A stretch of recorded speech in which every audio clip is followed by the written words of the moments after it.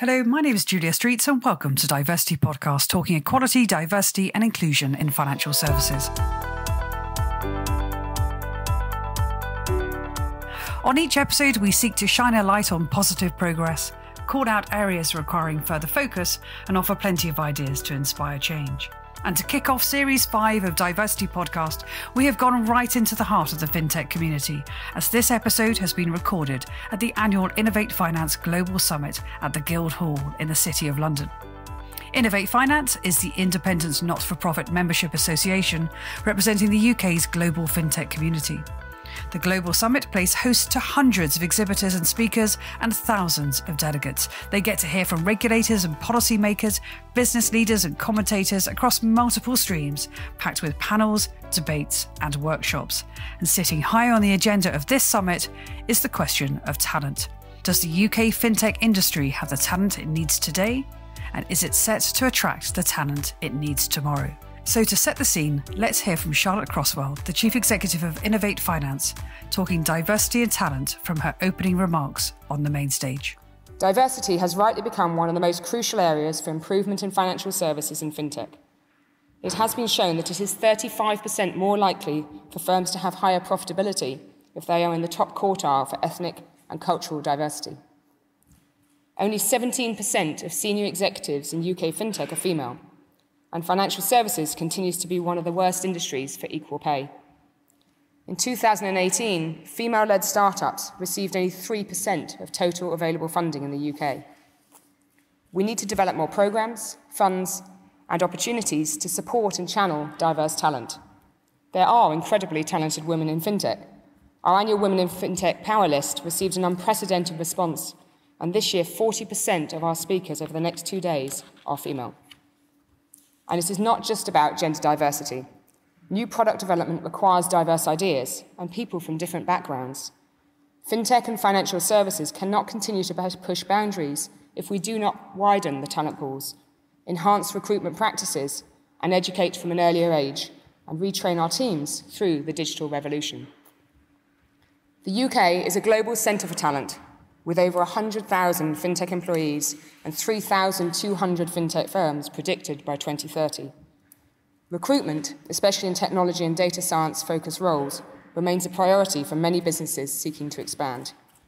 I'm delighted to announce that Innovate Finance has launched a FinTech Jobs Board, a dedicated online resource to promote job vacancies, reaching into schools and universities, and promoting fintech opportunities across the country. We must also inspire the next generation. Fintech should be a force for good in educating young people to see the importance of finance in their lives as future users of fintech, as well as a viable career choice. We should be teaching about savings and investments, affordable credit, loans, taxes and mortgages, as well as encouraging the next generation of innovators. That is why we have created a Fintech for Schools campaign to help young people understand how to use fintech, how to work in it, and how to influence the future of finance. I caught up with Charlotte afterwards. Skills and talent continues to be an issue for everyone across the market. We are constantly seeing this squeeze on people coming out of schools, out of universities. Have they got the right skills? Have they got the right talent? Have they got digital skills? And guess what? The employers want digital skills. So what we have to do is sit there and say, how do we inspire that generation in schools, in universities, to look at tech roles, to look at fintech roles, to look at financial services in a different light than they would have before, and retain those skills that they had at university, but also continue to relearn, retrain in the workplace as well. So by 2030, how many people will be in fintech? The latest census said that there was going to be 100,000 people working in fintech. From my perspective, we've already got over 75,000. The rate of innovation coming through, you've got to think we're going to be probably through that target, before 2030, from my personal view. Companies are getting bigger, they're expanding, they're hiring more people, they're getting smarter on going into universities. So I would love us to beat that target. So how are we going to find that talent? We're going to find that talent because everyone seems to think that if you want to work in fintech, you have to have digital skills. You have to be an engineer. Yes, there are a lot of roles that are tech related, but you could argue that AI and machine learning will take some of those roles over. I've talked to people and entrepreneurs who have come from marketing backgrounds. I think one of our members was doing woodwork, sculpturing, history. You look at people's backgrounds. anyone can work in fintech. You just have an open mind of what your idea is, what you're trying to solve, and you want to go and solve that problem and take whatever talent you have. And looking at across the UK as well, presumably there's enormous potential untapped talent across the UK. What are you doing regionally? I constantly say you have to solve your talent problem through diversity, and you have to solve your talent problem through a national strategy. It is ridiculous that we only look within the M25 at people who are already here, who already understand financial services and fintech, and sit there and vet your talent pool. No, it's not. There is such great innovation coming out across the country. From the universities, I was in Manchester a couple of weeks ago, sitting there and you talk to them, and innovation's bubbling out of the university. Leeds, Edinburgh, Bristol, Cardiff, you see FinTech Wales being created. And so what we said is we will try to tie up that network. So we've just signed a deal with FinTech North and FinTech Scotland to create the national network. We're inviting as many hubs as possible to come into that network, where we exchange best practices, connect up the ecosystem, and most importantly, look at that talent. On the back of that, we then announced a jobs board where we're now going to start advertising the jobs from our members, but also for non-members, to sit there and say, where's the one focal place you can go to? Well, if you want to get a job in fintech, or you want to understand what the companies are doing that are hiring in fintech, come and look at that jobs board and get involved. And if I think about sort of schools and schools initiatives as well, I know that's one thing you're really focused on at the moment. What are you doing there? So FinTech for Schools was launched by Innovate Finance a few weeks ago with John Glenn, Economic Secretary of the Treasury. And what that is sitting there saying, why should school children look at fintech? Is it a potential career for them? Most people wouldn't be inspired at school of finance or technology, but they might be inspired by fintech. That's because it's entrepreneurial, it's innovative, there's careers out there that they might not have even considered or probably don't even know exist. So we wanted to go back into schools to actually say, what is fintech? We are aware of all the banks have national programs going into schools, so we're sitting there talking to them and saying, well, how can we make sure that they also talk about fintech? By that, you are also hopefully educating on financial literacy. Too many people in this country, 16 million people in this country have less than £100 in savings. So we sit there, and if we can show them that actually fintech may be a better solution than their current banking provider, or how the banks are changing, if they're with the traditional high street banks, why they should go to them, why they shouldn't go to a payday lender, they can go and get a loan, from fintech or from one of the high street banks. So we want to sit there and educate on financial literacy through fintech, but also look at a career as well. Back in 2017, EY was commissioned to run a fintech census to find out the priority concerns for the UK's industry. This year, a follow-up census has been repeated, and we caught up with EY's head of fintech, Tom Bull, to explore some of the early findings. We've been working on the census now for a few months. We've contacted over 1,000 companies in the UK fintech sector and actually got responses back from 224 of those at the moment, sharing data on their priorities, their growth, and really what they're looking to achieve in 2019. When we were designing the census this time around, we decided to put particular focus on the skills and talent topic, explore that in more detail than we have in previous years, and therefore we asked a range of questions on that, including areas people were focusing on, in particular areas of skill need, the topic of digital skills in particular, and headcount and hiring plans for the year ahead. Attracting qualified or suitable talent continues to be the number one challenge facing fintechs in 2019, which is consistent with our 2017 study. The most important skills for fintechs, which are also the most difficult to hire, are in software engineering, systems architecture and development. And the second most important skill area is data analytics, which was also identified as the second hardest area of skills to hire. Keen to hear whether this chimed with the concerns of his members, we went up to Canary Wharf to meet Ben Brabin, CEO of Level 39. Finding the right people and recruiting them and retaining them and helping them to be as productive as possible, to play their best game, is the central challenge, I think, for every entrepreneur based here. There's such a diversity of companies here that the skills that people need vary, but clearly both business development and technology development are key areas. And so the hunger for people who can help bridge the gap between early stage companies and big incumbent companies and help deal with regulators and investors. Those are important skills. But so, of course, are the technical skills required to build the capabilities of the businesses. One of the challenges that early stage companies face, of course, is that they are individually quite hard to spot. So there's a great deal of a challenge of being noticed and known for small early stage companies. We help to mitigate that by bringing so many companies together. So 1,250 people from about 50 different countries currently work in Level 39. And so there's a kind of benefit of aggregation. But one of the things that early stage companies, I think, really benefit from is being seen for the purposefulness, the social value that they bring, the extent to which not only are they creating new capabilities for their customers, but also they're creating new jobs and plenty of value to society at large. We've all got to get better at articulating that purpose and making the case for business as a public good. One of the challenges of talent, of course, is figuring out where you go looking for it, and how you ensure that it comes looking for you as well. And of course, very often people respond to all sorts of patterns, and that's one of the things that diminishes diversity, not just in early stage companies, but throughout the economy. So I would just remind everyone of the challenge of making sure that you recruit in a way which supports and welcomes diversity. The benefits are emphatically worth it. As Ben mentioned, working with the VC firms is incredibly important. And I was pleased to catch up with the CEO of Augmentum VC firm, Tim Levine. We started by talking about the UK's position globally, thoughts post-Brexit, how we can tap into regional talent. But then also towards the end, I asked him about his considerations of the importance of diversity. Well, I think, we are, part of an industry that has grown tremendously over the last 5 to 6 years. I think the number of both fintechs, the amount of capital coming into the market, and obviously the growth in people that's being attracted to the sector. The tens of thousands of people that are going to be part of this industry over the coming years, there is a challenge for us as a country to continue to attract talent. What we don't have is that enough incumbent talent here in the UK, here in London.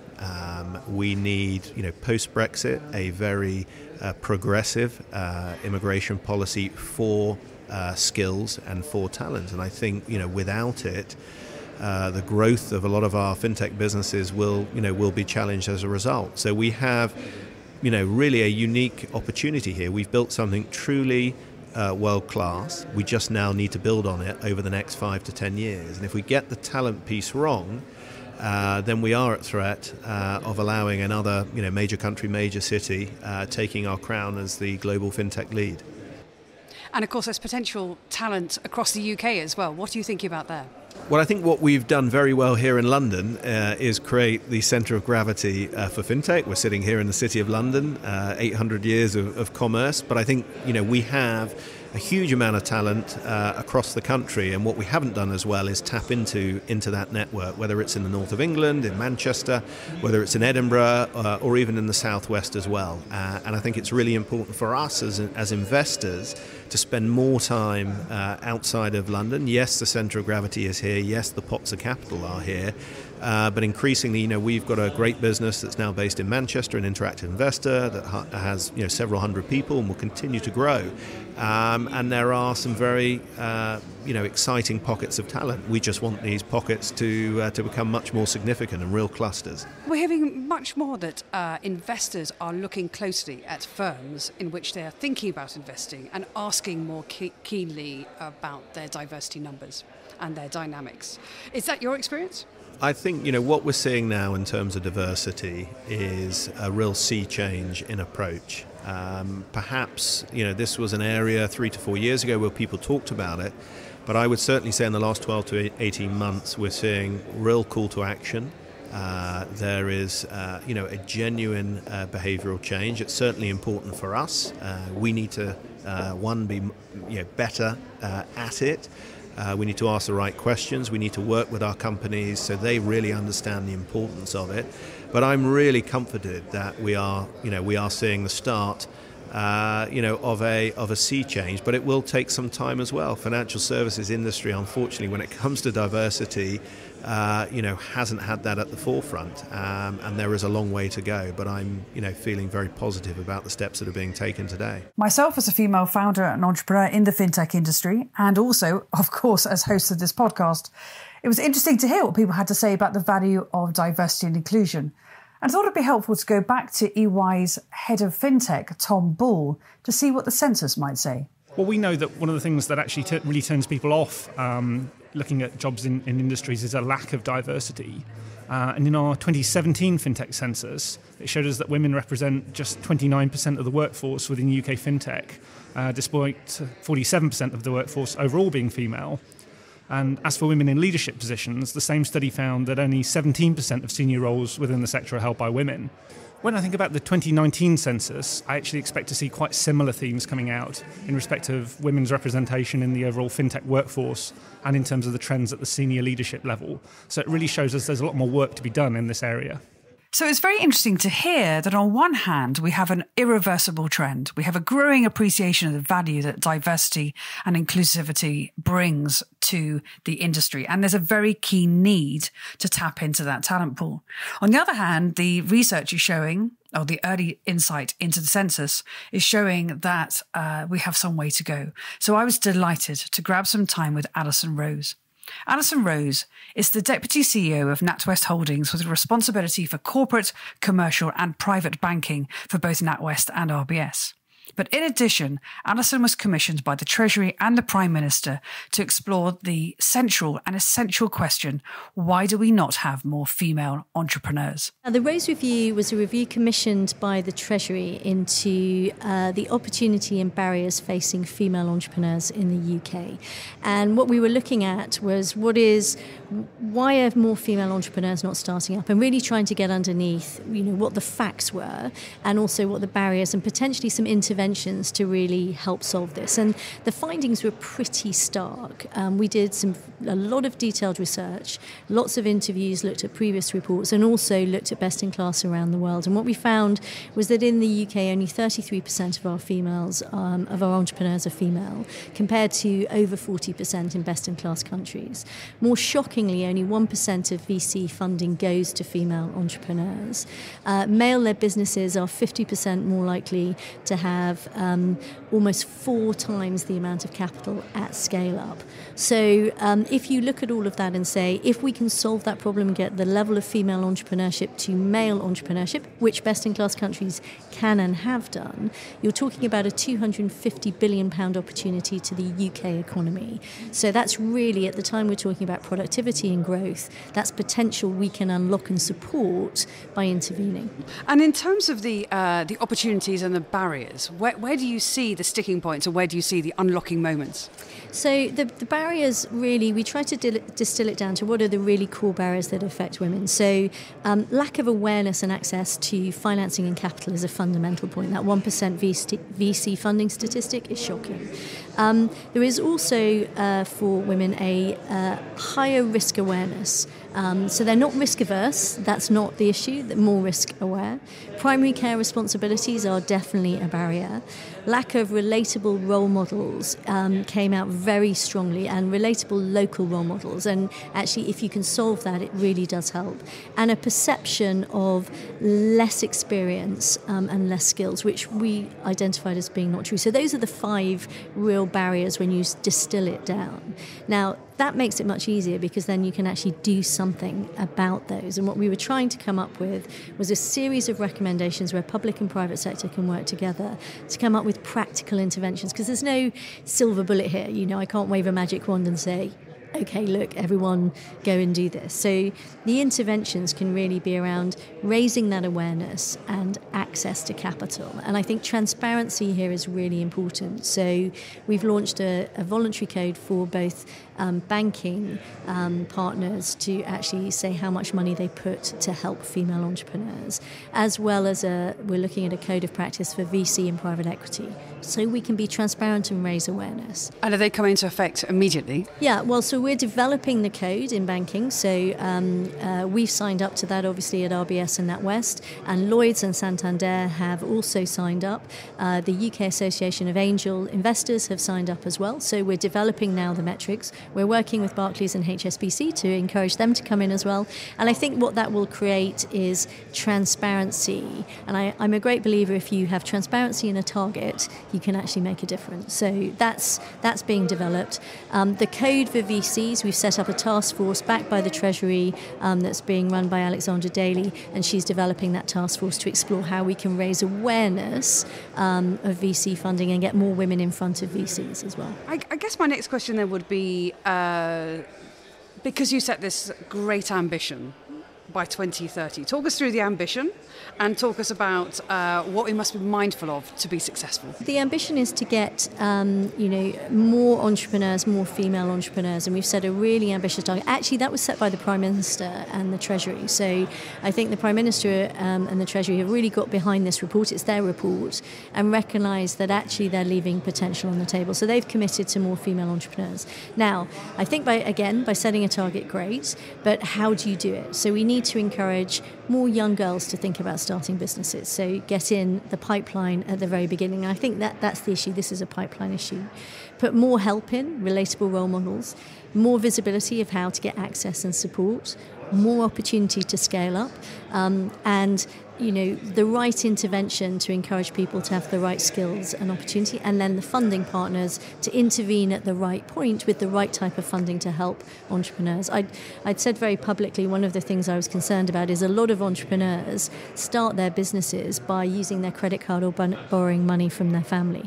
That's not the right answer. The other side of the problem is they end up giving away all their equity too early. So how do you create visibility of what financing, what support you need at the right point in your journey?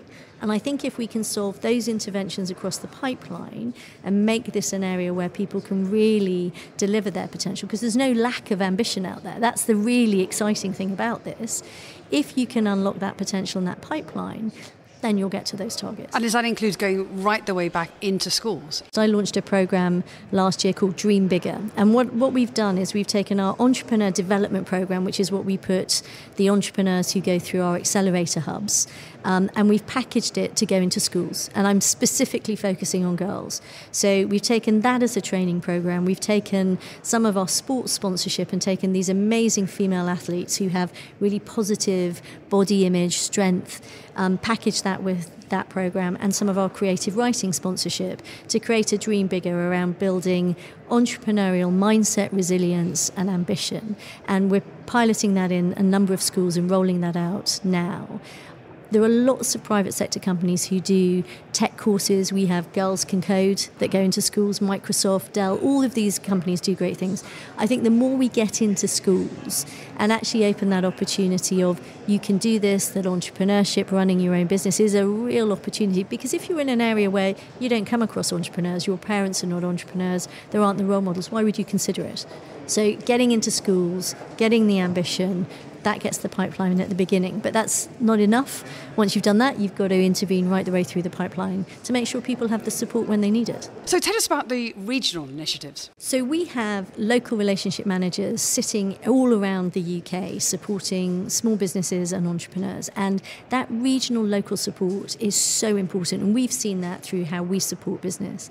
And for entrepreneurs, that's really critical. What they say is they want local, relatable role models who understand their economy, who are connected into the ecosystem, that ecosystem that provides huge amounts of support. So one of the initiatives that we've done and launched is our Entrepreneur in Residence and our Banker in Residence program, working with the LEPs, so public-private sector working together to make sure support is accessible and local. And I think that's massively, massively important. Sometimes everything centres to London or centres to, the big city centres. You want to make sure people can get the support when they need it and in a way that is relevant to them, because what we found is when they get it, it makes a disproportionate impact on confidence, risk awareness, and where to go for help. And I think that's a critical element. So having heard what Alison had to say, I thought it would be important to go and find a female founder. And I caught up with Karen Rudich. Karen is the co-founder and CEO of a business called Firedrake, and I asked her what inspired her to leave the world of corporate life to become an entrepreneur. I've been working in financial technology for 18 years, and I've always loved the size, the complexity, and the diversity of the industry, and particularly the corporate digital transformation challenges that it poses. I've been involved with traditional models, used internal and external resources, and just kept thinking there's got to be a better way.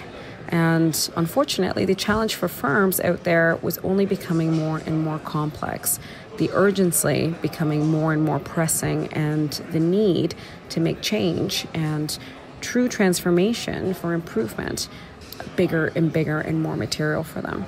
So I thought, why not me? Why not now? I like a challenge. So I went ahead and set up Firedrake as a firm to go and help the banks transform and the financial services industry transform.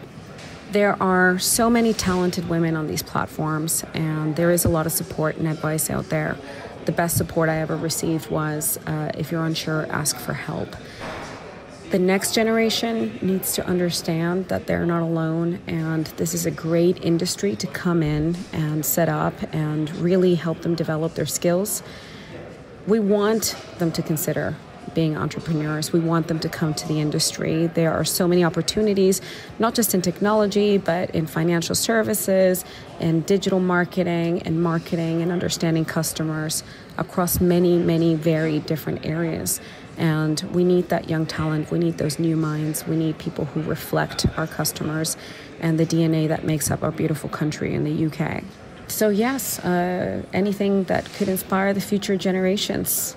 I think it's important, particularly if the UK wants to stay at the top of the leagues for attracting talent. As we head into Series 5 of DiverCity Podcast, and from the many interviews that we've now done, there's always a message that comes across loudly and clearly.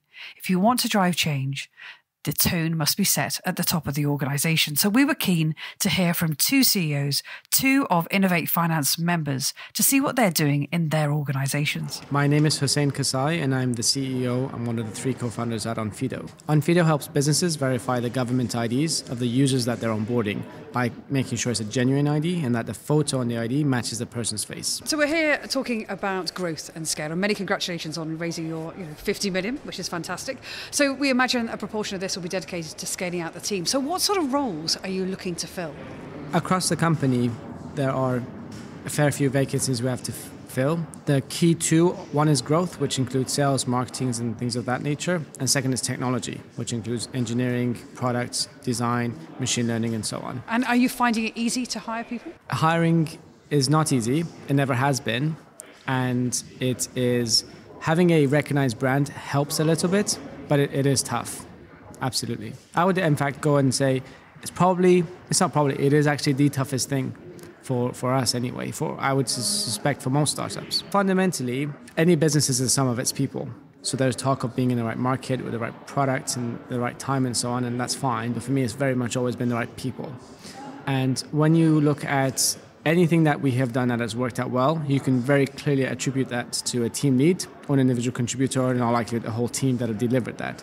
So we, from the outset, were very fortunate to have a strong team, and have really worked hard to build on that ever since. And do you think that leadership is changing in terms of being able to take that talent and nurture it and drive it forward? Yes, insofar as the way we approach it, because we're now just over 240 people, there's no way you could scale by just having a traditional recruitment function, bring people in and put them in a team.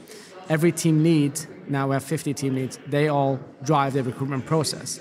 And everything from sourcing to interviewing. We have a recruitment team that assists, but it's ultimately the team lead, the hiring champion, so to speak, that drives the process end to end. And then they are then tasked, when the person joins, to have a development program, a training program, a coaching program, and so on. And we have a pretty strong philosophy on what we mean by a team lead. And it's not necessarily a manager, whereas a manager's sort of connotations of controlling you, whereas a team lead attracts followers and is able to always set an example, always care for their team, and most importantly, be a coach to their team. And that's in particular why it works well, the way that we've structured it for our particular needs. And clearly, culture matters. And when you think about the culture as you grow, what are the big things you're thinking about? We thought of culture quite early on, and it's core to everything that we do. We have 5 cultural values in particular that are represented by sort of animal logos. And we celebrate them, and we ensure that every new team member not only is a competency fit, but very much so is a cultural fit. It's just as important. Our specific cultural values, one is a penguin, which is about collaborating and working together. The second is a lion, which is to be proud of your work.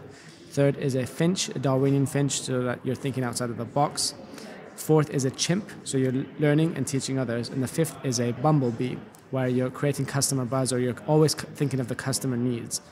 And they have been very pivotal to everything that we do, because there needs to be a way of setting priorities. And as any organization, the way you generate value is ultimately your resources are predominantly people. The processes, that is people putting structure to the ways of working, things that can be structured. And then what you're left with is priorities. And not everything can be structured into a process. A lot of decisions are basically ad hoc or just happen with the information that you have on that specific day. So when you consider priorities, you really need the culture to drive those decision-making processes so that you can have a decentralized flat hierarchy with everyone making the right choices without a grand CEO that is sort of omnipotent and knows everything and omnipresent and is able to sort of decide. The way that we do it is by having such a strong culture, we can just trust the team will make the right decisions when we're not in the room. By we, I mean what you traditionally classify as decision makers. For us, every single team member is a decision maker. And as you think about the next generation, how are you actually inspiring that next generation yourself? A big area for us is to ensure that we empower the team. And it's very easy to see that people tend to like it. They like to feel empowered, they like to learn. We're living amongst lifelong learners, so that's a really core part of the job. And they like making decisions. And they like to see the progress and the impact that they have. If I were to say 3 things that people like the most, is one is a sense of community and working together and like teamwork. Second is to have impact and what they're working on and sort of delivering key results. And third is to be empowered to have an impact. So when we get those things right, you tend to have a very inspired team. Are there any other particular things as you're growing or that you've learnt on your journey about talent and in the context of diverse talent as well? In many ways, the essence of startups and specifically entrepreneurship is to look for potential. And given how important the team are, it's to look for potential in the individuals and the teams that you're hiring. So it's not necessarily hiring based on someone's grades, because someone may have lower grades, but they may be a better fit because perhaps they've gone through adverse circumstances to get those grades.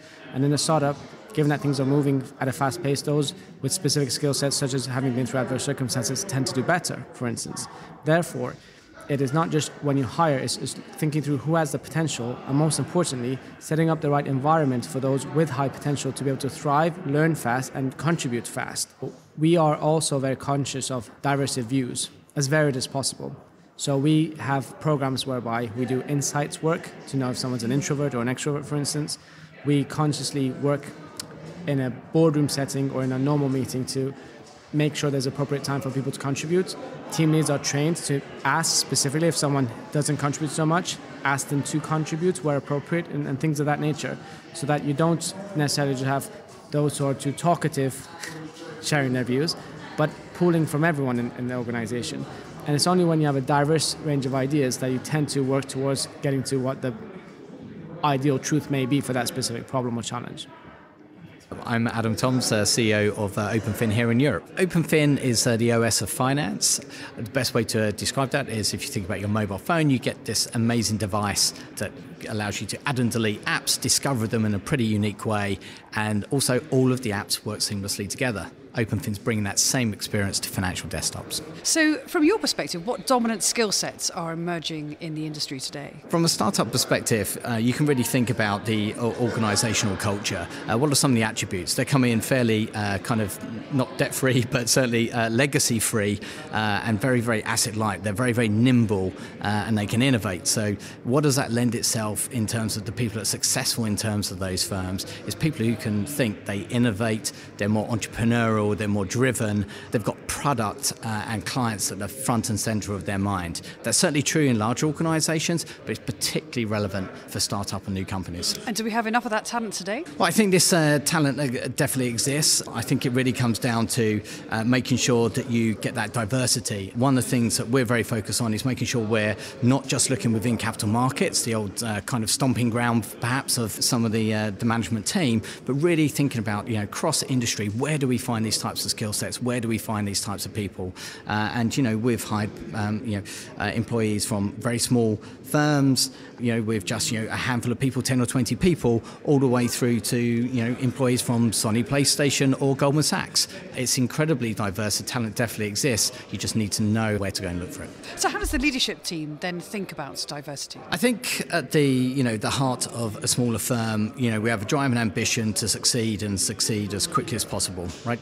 And make the company very, very successful, both for our shareholders and our end clients. We want to create a great product.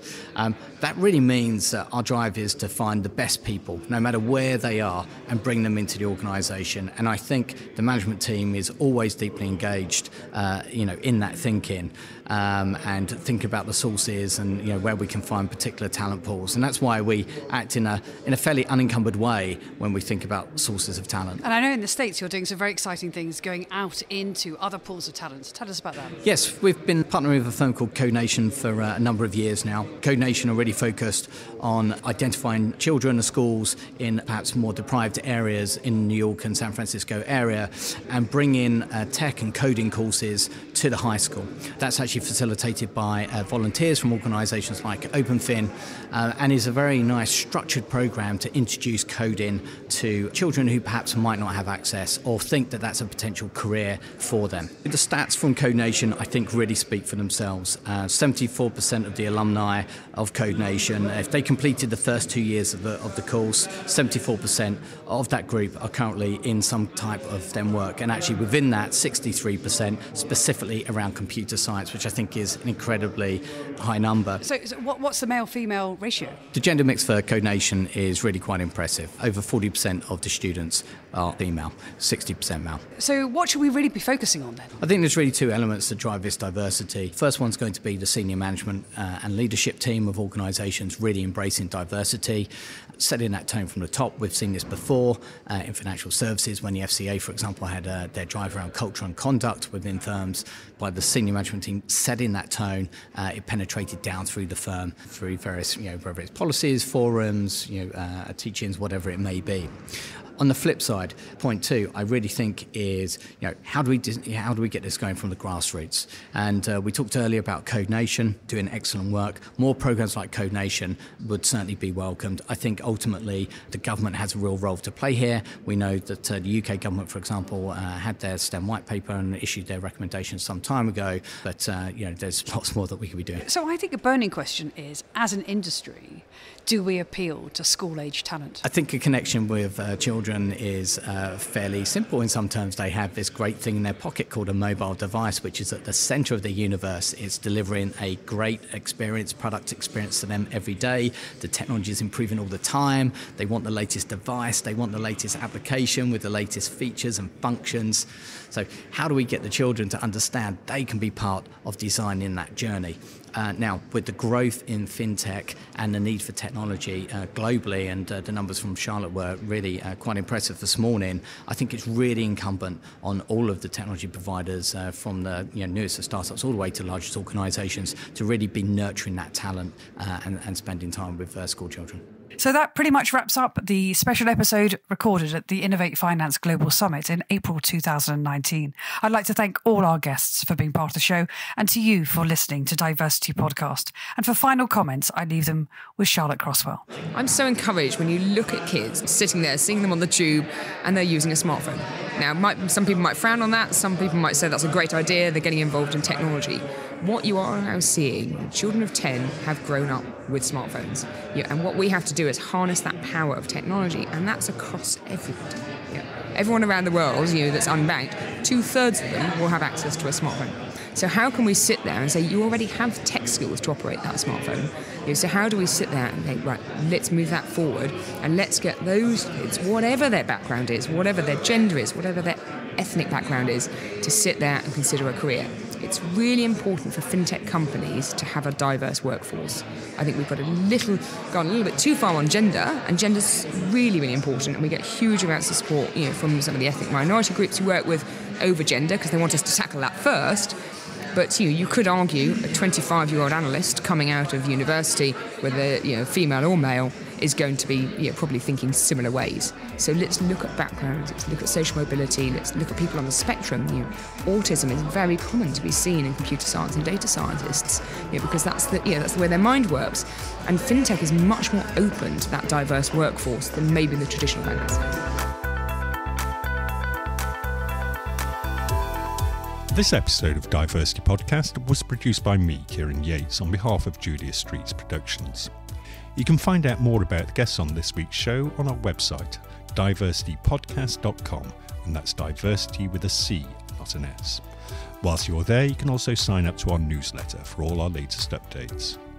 To be sure of catching all our future podcasts, subscribe to our feed in iTunes or your favourite podcast app. And if you've enjoyed this episode of DiverCity Podcast, remember to give us a rating or review.